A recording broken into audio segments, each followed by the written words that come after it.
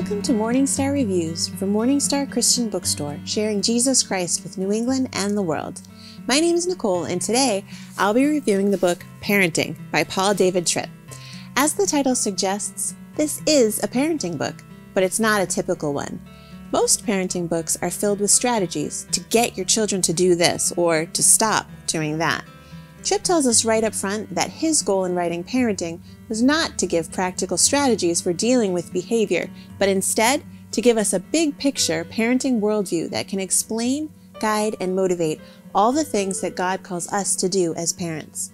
He wants to give us what he feels like we're most missing in Christian parenting, the big, grand perspectives and principles of the gospel of Jesus Christ.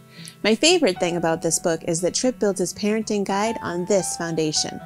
Tripp begins by reminding us that children are a heritage or gift from the Lord, which means they really belong to Him. They are made in His image and then entrusted into our care. Tripp identifies and contrasts two different ideas about parenting: ownership parenting versus ambassadorial parenting. This was a completely new concept for me, and it has changed my perspective on parenting. As ambassadorial parents, we must remember that parenting is not first what we want for our children or from our children, but about what God in grace has planned to do through us in our children. Tripp keeps bringing the focus back to the gospel and how our children need it just as much as we do. We as their parents get the privilege of both sharing and living the gospel with them in practical ways through life's daily challenges. Tripp goes on to share 14 gospel principles that he says will radically change your family: calling, grace, law, inability, identity, process, lost, authority, foolishness, character, false gods, control, rest, and mercy. In the chapter titled Lost, Tripp opens with this principle: as a parent, you're not dealing just with bad behavior, but a condition that causes bad behavior. He explains that the bad behavior of our children is a result of their condition, their own sinful nature. They are lost. The good news is that Jesus came to seek and save the lost. Tripp steers parents away from expecting the temporary solutions of punishment and reward to be the final answer to bad behavior.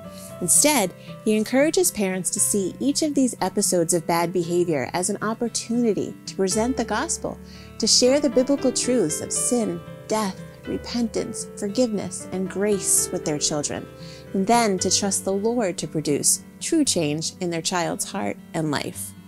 Overall, Tripp encourages us to think about parenting as a process, an unending conversation with our children that begins at birth and continues throughout their lives.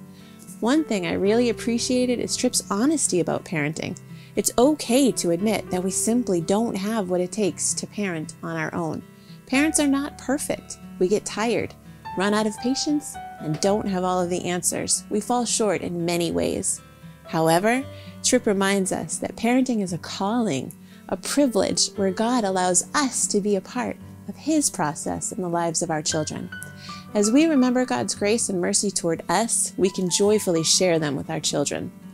This book is recommended for all parents, especially of young children, as well as those who might be thinking about having children.